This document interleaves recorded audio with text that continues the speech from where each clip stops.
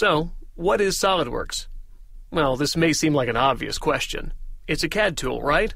Besides being a very user-friendly CAD tool, I'd like to tell you a little more about how it behaves before jumping right in. SolidWorks is a parametric, feature-based system that allows you to create 3D parts, assemblies, and 2D drawings. Parametric modelers behave differently than other more primitive CAD tools that are object-driven. What I mean is, in a parametric modeler, everything is controlled by either parameters, dimensions, or relationships. For example, if you want to move the position of a black hole that's in a block, in a parametric system, you would change the dimension or relation that controls its position. In an object-driven CAD tool, in order to move the hole, you would move the hole as an object, and the dimension would update. Now, while both systems do get the same task accomplished, eventually, there is much more power and flexibility when using the parametric system. The parameters and relationships you set up allow you to have control as a designer over something called design intent. The term design intent basically describes the way your design will behave as you make changes to it.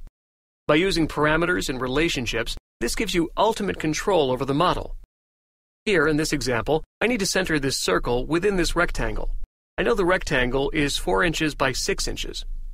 One way to center the circle is to dimension it 2 inches from one edge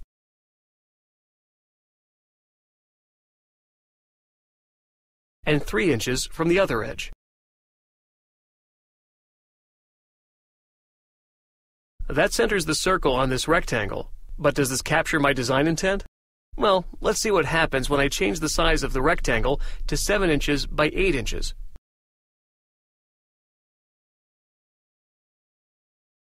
As you can see, the circle is no longer centered, so no, this dimensioning scheme does not capture my design intent. So how can I center this hole so that no matter what size the rectangle is, the circle will always be centered? First, let's get rid of these dimensions. The way to capture my design intent is to use a geometric relation instead. I'll sketch a diagonal line using this center line tool.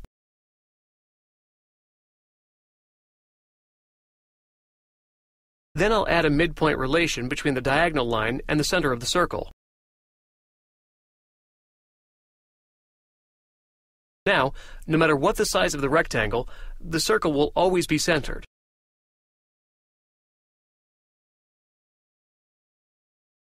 This is just one example of the countless ways to capture your design intent when modeling in 3D. Some simple examples of incorporating design intent using features would be choosing a through-wall end condition for a hole that must always go through the thickness of a part. Perhaps a keyhole slot.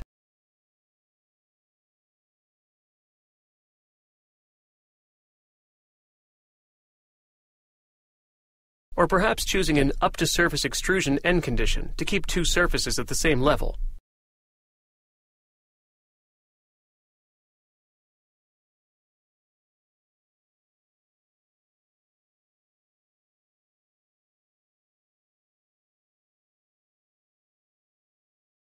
So you can see how modeling in a parametric environment can be very powerful.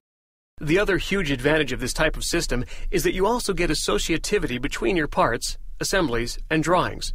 Meaning, if you make a change to the design of a part,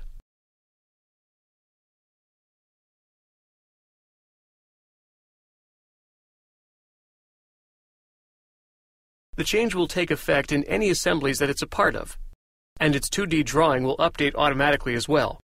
You can also make the same design change from the 2D drawing